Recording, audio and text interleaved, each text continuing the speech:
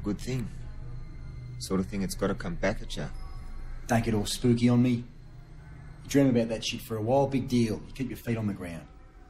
It's not what he's talking about. He's talking about the dockies. They have to get us back now, eh? Don't they? Hey, what do you want me to do about it, Blue? Just fucking lie there while he's stabbing me to death, huh? Let him stab me to death. That would have been wise, wouldn't it? Hey, we didn't want to start it up again. That's the fucking whack. That's the fucking whack.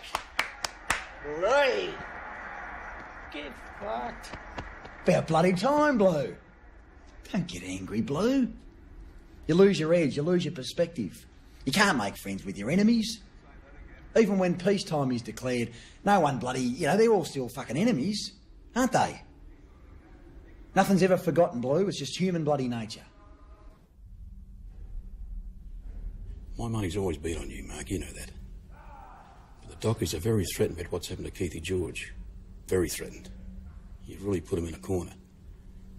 Now, I don't know how seriously to take this, but there's a rumour going around that put a contract out on you. Hey. How much?